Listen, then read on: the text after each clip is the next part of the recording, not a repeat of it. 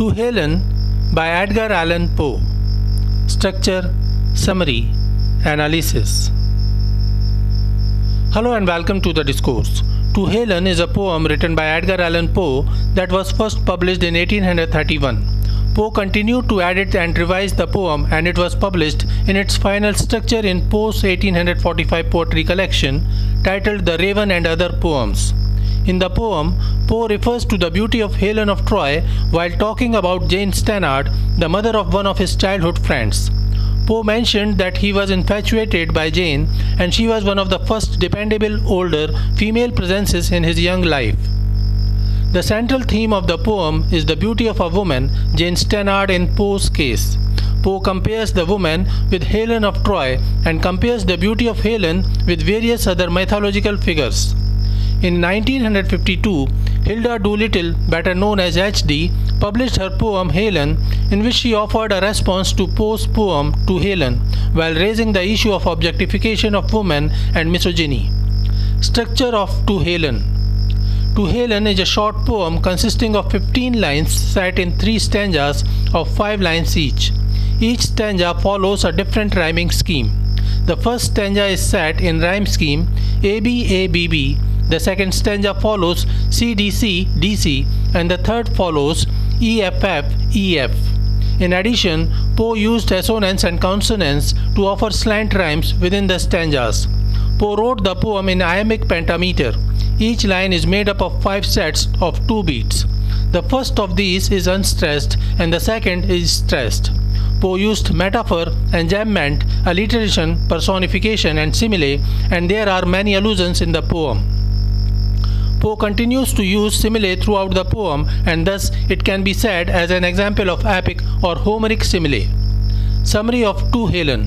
Stanza 1. Helen, thy beauty is to me like those Nysian barks of yore that gently o'er a perfumed sea the weary, wayworn wanderer bore to his own native shore.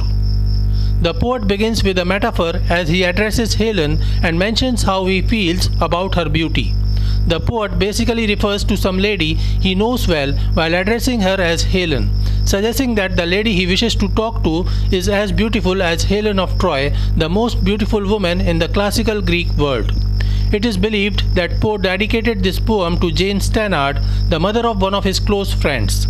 He compares the lady's beauty with the ships of Nicaea in the old times. Nicaea was an important ancient port of the Greek Empire. The poet says that her beauty offers the same relief that a tired wanderer would feel when a strong and gentle ship takes him away from the struggles to the security of a native place. Poe begins with a simile, Helen, thy beauty is to me like those Nysian barks of yore. Poe uses a syncope in the third line, o'er or over, and alliteration in the fourth, wayworn wanderer. Poe used an allusion to Odysseus and the tired wanderer who returned to his home from Nicaea. Another allusion is Catullus, a Greek poet who once travelled from Nicaea where flowers and fruit trees were in bloom. The seas would seem perfumed as a result of the odours coming from those trees. Stanza 2. On desperate seas long wont to roam, thy hyacinth hair, thy classic face, thy naiad hairs have brought me home to the glory that was Greece and the grandeur that was Rome. The poet continues to praise the beauty of that lady, and his tone becomes more romantic. He romanticizes the glory and grandeur of the Greek and Roman eras and compares them with the beauty of the lady who he refers to as Helen of Troy. Wont is an obsolete word now which meant used to or accustomed to in the past. The poet says that the seas are desperate, rough and dangerous, and the wanderer has little hope to reach the native shore safely. Her beauty guides the poet, who is the wanderer now, and brings him home through the rough roaming seas. The poet means that he was lost before he met the lady whom he refers to as Helen. The poet compares the hair of the lady with bunchy hyacinth flowers of probably reddish-orange color. Poe again uses alliteration, hyacinth hair.